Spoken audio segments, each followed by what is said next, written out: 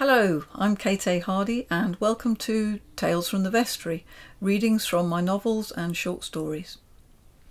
And I'm going to read now part 3 of the Panto Horse End. This is the part where Marion is returned to her bedroom after her meeting with Dr. Greatrix.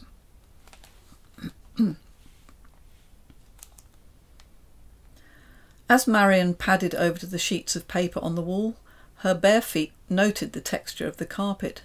She glanced down and recognised the orange shag pile of her childhood room. If she were to open the wardrobe, would David Cassidy and Donny Osmond grin down from the back of the door? The first piece of paper appeared to be a chart, and the second a list of suggestions. Do try our hobby room, flower arranging with Mrs. Plough every Tuesday morning. Exercise classes with Reverend Silt every morning after prayer. Coffee and tea available at any hour in the night canteen. Breakfast from 8. Emergency reassurance call 245. Marion switched to the chart. The lines seemed to represent truth, emotions and motivation.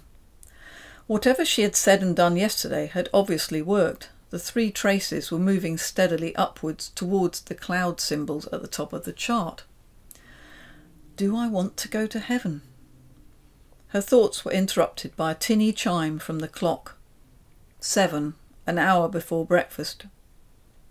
Opening the bathroom door, Marion discovered an avocado sweet, just like the one her mother had chosen all those years ago. She showered, revelling in hot water and a normal stature, dried off with a scratchy but clean towel, and stepped back into the bedroom to investigate the wardrobe. Her yellow skirt suit was there, the rip meticulously mended.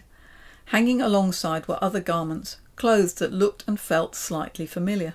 A pink pointy-collared shirt, beige flared trousers, and that cat suit. The day she had bought it came racing back, thundery, her scalp pricking with excitement as she considered the first date with Tommy. Unhooking the hanger, she slipped off the silky mauve fabric and held it to her face. A faint smell of roses lay in the cloth. She smiled as she located underwear and then wriggled into the garment. It still fitted. The wardrobe mirror reflected a more carefree person than she remembered. There was no sign of Hamish, the bookshop owner, in the cafe, but the old man Marion had met in the corridor was sitting at a table reading a book. Picking up her tray of tea and scrambled eggs, Marion went over to the table. "Could I join you?" The watery eyes looked up from the text. "Aye, lass, how thou finding it then?" "Well, oddly, I feel good." "Had Greatrix, did tha?" "Yesterday, but I can't remember much of it, to be honest." He nodded and pointed a spoon at her garment. "Nice colour that, suits thy red hair." She smiled. "Hardly any grey yet." "Planning on internal life, then?" "I haven't had much time to reflect on it, but I don't think heaven's for me, really." The crow's feet on his papery skin merged as he grinned. "Someone waiting for thou down there, like my Marge, eh?" "Tommy, my husband." "Get lazy, don't we?" he said, a tear forming and rolling from one of his grey eyes. "Take folk for granted." Marion poured tea and pondered on his words. Lazy. The shrink she had once seen in Tooting Bec had said as much.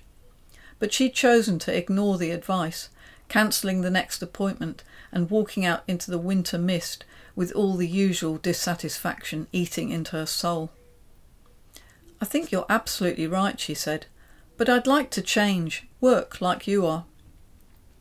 Her companion chewed thoughtfully on a piece of toast, washed it down with a glug of tea, and then reached out a trembling hand. He patted her on the shoulder. "Thou's almost there, lass. That's tough part, knowing it." Dr. Greatrix was late. He appeared puffing, tripping over undone laces, his remaining strands of hair flopping across his face. The overstuffed briefcase undid itself with a leathery belch, and the contents flopped to the floor. "Oh, so sorry, my dear. Emergency in the St. Hippolyte Chapel," he said, unlocking the door. "Hyperventilation. Forgetting to breathe while praying. It occasionally happens with the over-keen ones." The earthbound Marion might have squeezed her lips into a cat's anus shape and huffed at the lateness. This Marion found herself commiserating with him and the afflicted person as she helped collect his dispersed papers. It felt good, all floating warmness and tingly limbs. In the office she took her place opposite the doctor and looked at the items on the desk while he rearranged his bag. Amongst the pen pots and yesterday's mugs she noticed an ivory carving of a water buffalo, an impossibly familiar water buffalo. A memory sparked as she picked it up. "Be careful with that, Tinky. We bought it on our honeymoon." Her father had smiled wistfully and taken the carving gently from her, replacing it carefully on the mantelpiece. Usually so busy, he'd swept her into a hug and whispered croaked words. "I miss her so much, Marion." Dr. Greatorex was smiling placidly, arms folded on the desk, as Marion bumped back to the present. She returned the carving to its plane of dust and looked at him tearfully. "Let's talk about your father today," said the doctor, glancing at the buffalo. Marion nodded. She actually wanted to talk about him. A question hovered. "Doctor?" "Marion." "Will I get to talk to—" "The boss?" He smiled. "Everyone asks that. Of course they would. God, the Eternal One, the big guy. Let's see." He found Marion's file and flicked through a few pages. "Well," he peered at her over his wiry glasses.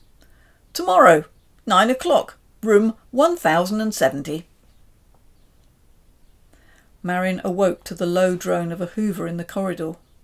She lay for a while, trying to recall what she was supposed to do today. The boss! She remembered suddenly and scrambled out of bed.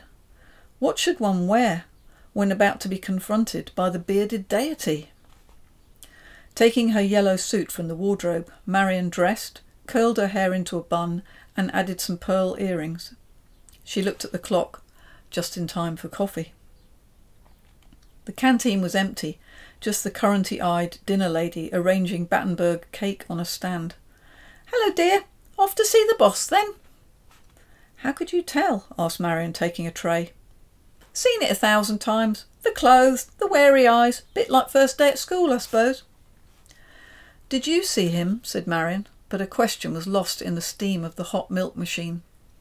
"There you go, dear," said the woman, returning with a foamy cup of coffee. "Poached egg?" "No, thanks. I don't seem to have much appetite." Marion sat at the window and gazed out onto a clear day. In the distance she could make out a road swooping and curving upwards, seemingly suspended by nothing. At its end the silver arabesques of a vast gate pierced the towering cumulus. Cumulus? I don't know. Big clouds. A solitary vehicle was making its way towards Pendingville, a white stretch limo. "Is it there, the car?" called the dinner lady. Marion turned towards her. "Long, white." "That's it, the boss, right on time." Marion finished her coffee and took the cup back. "So this is really it, God?" The woman nodded. "Remember, be truthful. It's all in the notes anyway." The lift pinged and the attendant that day, an Elvis look-alike, or possibly Elvis, wished Marion good luck. Walking down the red swirly carpeted hallway, Marion felt her life passing in front of her. A million disconnected frames from a jerky bleached film. Holidays, striped windbreaks, fish and chips in the car, rain lashing the windscreen. Tommy's hand closing over hers as he proposed. Dancing on the school stage, applause as loud as the storm that had pushed over the old apple tree in their garden. Their garden. How she would love to see it again. The dream pictures dissolved as Marion stopped outside the stated room. She knocked and waited, expecting a gruff voice to invite her in. Instead, a reedy voice shrilled, "Mrs. Smith, please come in." She opened the door. A diminutive, grey-haired woman dressed in a pink sari stood in the middle of the room. Marion walked over and shook the proffered, delicate hand. "But God, yes, that's me. For the time being, anyway. We take turns, you see. It's only fair. Sit down, please." Taking a seat in the gestured leatherette armchair, Marion looked around at the dust-covered Venetian blinds, dismembered computers and pizza boxes. If she was ever to imagine a holy office, it certainly wouldn't have been like this. "Will I be able to go back?" she asked, unable to contain the question any longer. God reached into a wooden box on the desk, took out a cigar and sat down. She lit up and eyed Marion thoughtfully through a curl of smoke. "Most of last evening I studied your case. You still have work to do, but most of it can be completed on Earth. Pendingville is a busy place, and the rooms are much in demand. If someone like yourself has made rapid progress, they can return under surveillance, of course." Marion felt an urge to run round the desk and kiss God, but it probably was not what was expected. "Thank you," she said neatly. "No thanks required. You have made the changes yourself. However, there are a few things I would like to run through this morning." Marion sat back and listened, the pink silk and tiny woman gradually fading to just a pair of deep brown eyes that filled her mind. "Marion! Marion!" The familiar voice was croaky with concern. Marion started awake and stared, not into brown, but blue-green eyes. "God?" Tommy stared back at her, brow furrowed. "Darling, you're in hospital."